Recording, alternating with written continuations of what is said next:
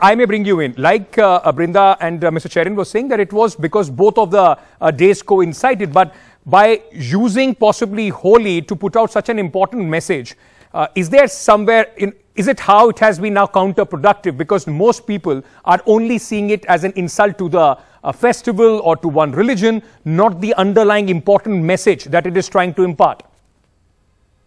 So, Ankit, I feel that the hashtags being used are wrong. Instead of talking about boycott Holi, which is outrageous, or boycott even Bharat Matrimony, it should be boycott domestic violence.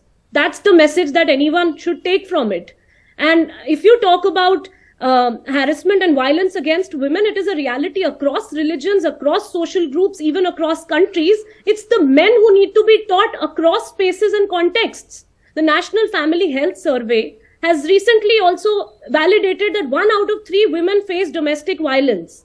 And in terms of festivals, I think they're beautiful, blaming festivals, because those are actually spaces and times of gender inclusivity where women get a chance to participate as equals. Okay.